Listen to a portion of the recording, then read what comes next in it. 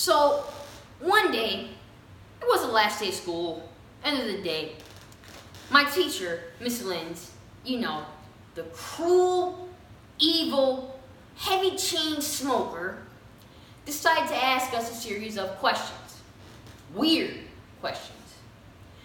The first question she asked was, "Alright, class, can you tell me what you get from a chicken?" And Taylor said, meat? And Miss Lynn said, "Very good, very good. Now, can you tell me what you get from a pig?" And Burrell said, "Oh, that's easy, folks, it's bacon's." And Miss Lynn said, "Very good, very good. Now, can you tell me what you get from a fat cow?" So I decided to answer this one. And I raised my hand up and I said, "Homework?" And the class burst out laughing. And Miss Lynn said, "Jared, go to the principal's office."